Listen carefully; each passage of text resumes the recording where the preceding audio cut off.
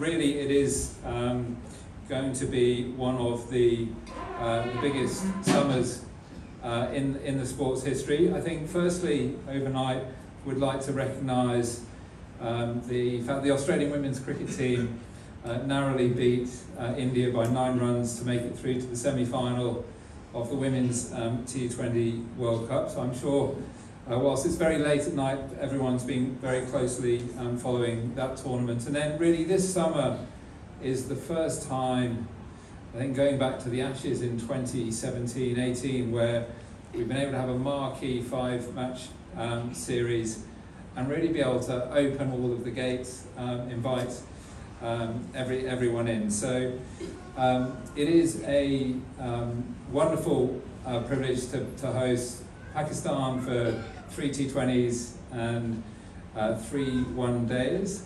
The one-dayer in Melbourne is the night before the Melbourne Cup, so everyone should be able to remember that date. And then, of course, it's the first time in over 33 years that we'll play 5 test matches against India for the Border Gavaskar trophy. And but I think really that fixturing came about through the relationships that we developed during COVID. You remember last time India toured was at a very difficult time for everybody, and the fact that India came forward, it was such a close fought competitive series at a time when everyone was stuck at home, you know, I thought brought a lot of joy to people at a time, you know, when there was a lot of, it was just a very difficult time.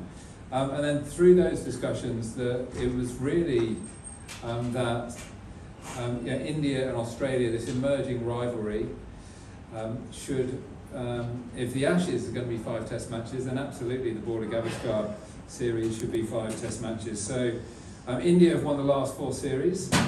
They, both teams, from the conversations I had, are highly motivated.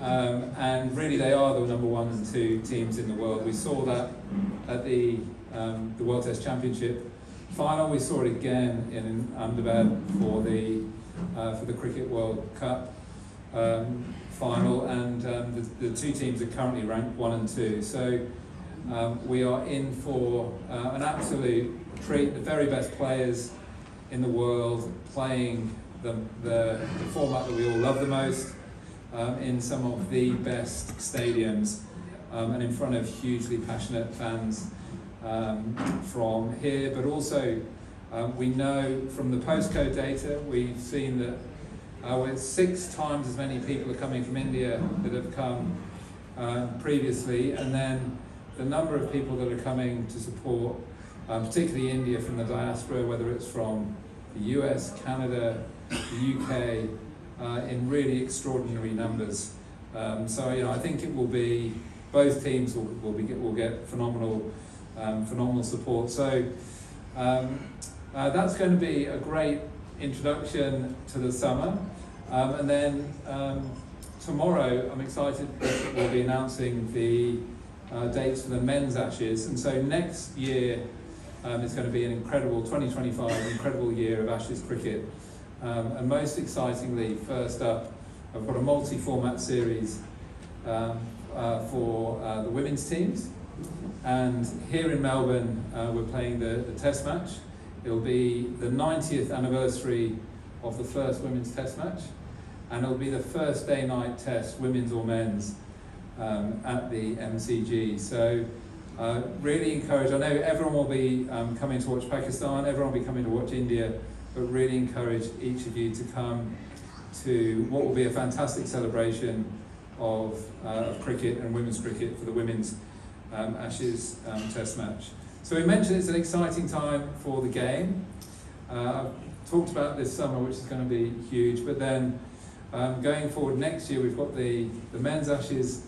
The following summer, we're hosting New Zealand for 4 test matches, which is another fantastic rivalry. But then I'm not sure whether there are any in the room that were here for the remember the centenary test in 1977, but 2027 will be 150 years since the first Ashes test. and England are going to come out for a one-off test matches, which will be huge. And then the following year, we're hosting the men's T20 World Cup jointly with New Zealand. And I remember we've had a few conversations today about just that incredible India-Pakistan game at the MCG and the tremendous support from across the community. So that's something to look forward to. And that very same year, cricket will be back in the Olympics for the first time since 1900. And then, of course, we've got Brisbane to look forward to. So, fantastically exciting team. It's a great privilege to be here with, I always say we stand on the shoulders of giants, to Ian, Ken, for all the work that you've done, and then also Ross, Harish, the leadership that you provide here in Victoria. And then more broadly, we are very clear on the vision for Australian cricket to be a sport for all that makes Australians proud. And to that end, we've seen incredible growth in the number of women and girls playing the game. We've also, we're seeing increasingly, particularly at junior level, people from all different backgrounds, different cultural backgrounds playing the game. But we're still not at a position where, through whether it's at the administrative levels or also at the very senior playing levels, that we're yet representative of the community we serve. And for that, we've got a very clear women and girls action plan, a very clear multicultural action plan, some fantastic support from ambassadors, from leaders. So I do want to call out Johan for all your support as an ambassador. Harish, also your